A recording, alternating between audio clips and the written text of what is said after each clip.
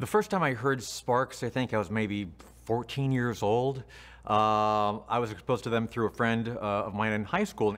He was kind of the weird rock geek in school. And it was always fun to go to his house because his room was like a rock and roll shrine. It was like, floor to ceiling rock posters of, David Bowie and Lou Reed and all these iconic, outrageous rock personas. And he had a million albums and a great sound system. And one day, he pulled out a copy of Come On to My House by Sparks.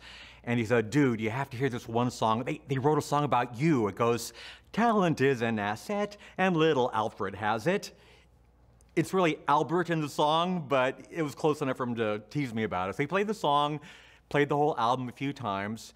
And while I was listening to the music and looking at this bizarre album cover, I thought, these guys are really awesome. And someday, I'm going to be interviewed for a documentary about them. One of my favorite lyrics is from the song Mustache. And Mustache is a great song because, who would ever write a song about the concept of having a mustache? At one point, he lists all sorts of different mustaches that he's ostensibly had.